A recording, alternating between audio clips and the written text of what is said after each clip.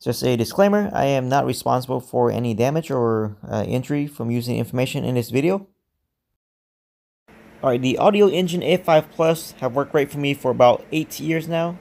I am finally having some issues with the right hand speaker cutting off intermittently. I have narrowed it down to the amp being the issue. The amp is in the left hand speaker. In this video, I will show you how to convert this speaker from an active speaker to a passive speaker, which means that you will need a separate amp.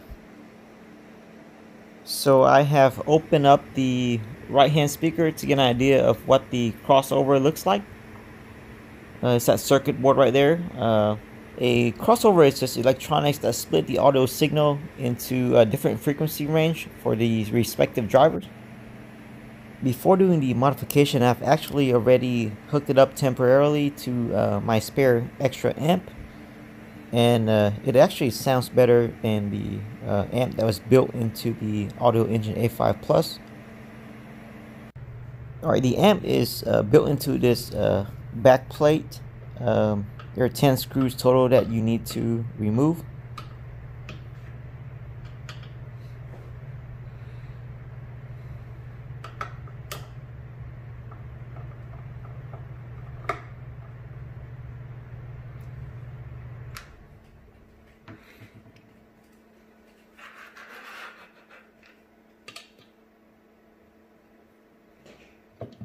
You don't need to remove these small inboard screws that hold some electronics in place.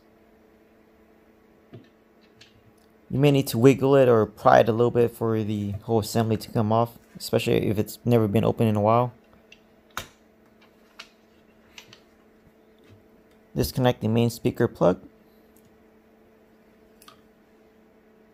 This one you also have to push the tab in and then try to wiggle it out. It's a little bit tight. This is for the indicator light and the control knob.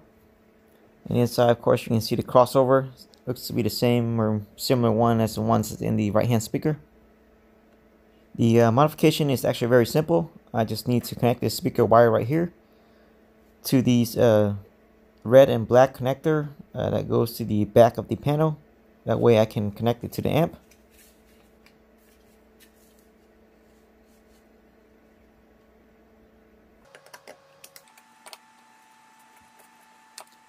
I am using a needle nose plier to remove these two nuts.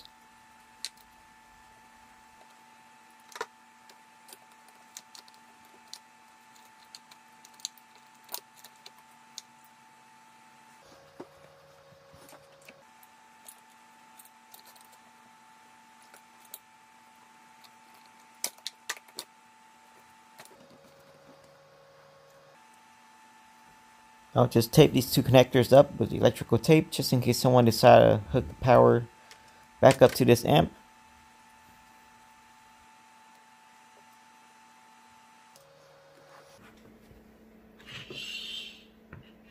Alright, I don't have any of these connectors, extra connectors available to hook up there.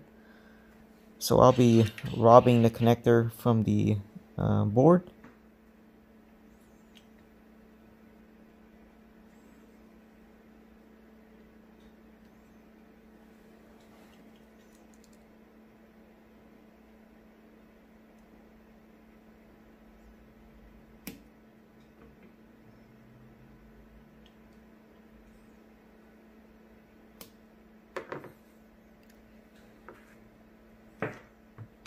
And guys, if you don't have a good wire stripper, I highly recommend this Vise-Grip.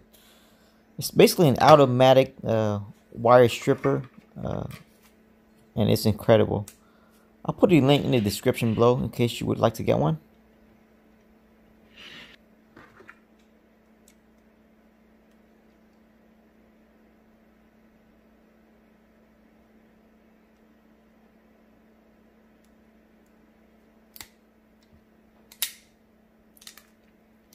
This thing works like magic.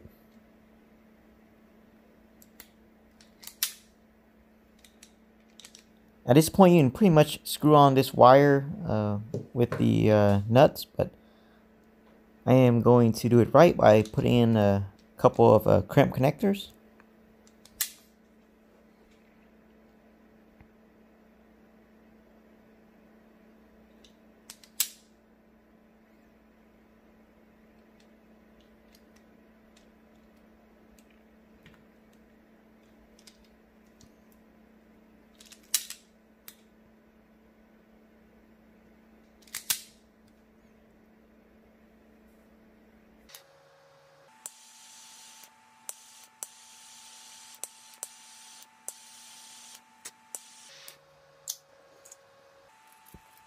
we'll just install these connectors real quick. Obviously black to black, red to red. Make sure you put in these lock washers that was in there. That way it doesn't come loose from the vibration.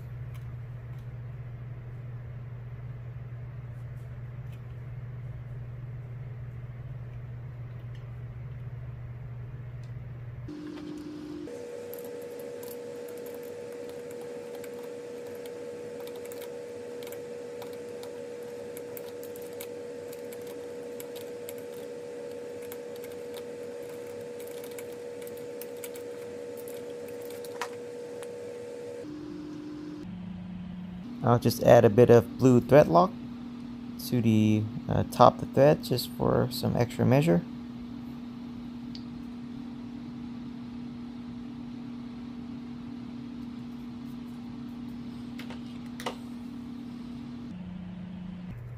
That's really about it. Hook this speaker wire back up to your new connector and you're all set.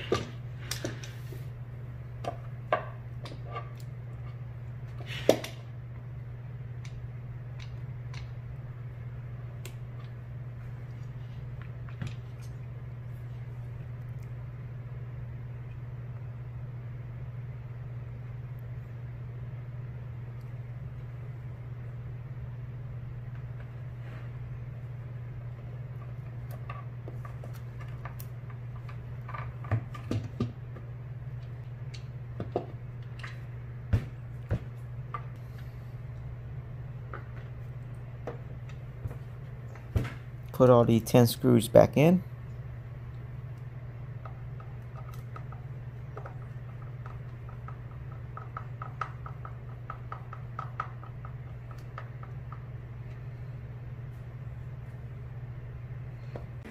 So now these two connectors back here obviously will not go to your right hand speaker anymore.